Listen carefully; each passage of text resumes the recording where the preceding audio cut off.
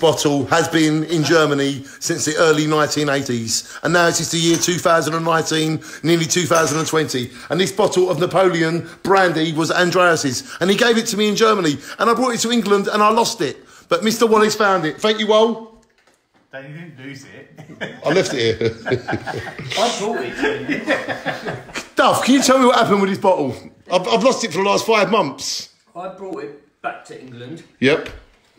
Only you weren't available, was you, at the time? No. So you didn't get it. Wally did.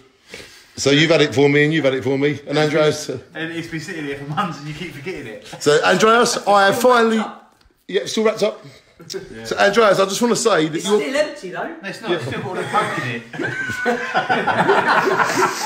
it. So Andreas, I want to say that your bottle will be treasured and looked after, and I'll put this in the Museum of Jaywick as originally planned.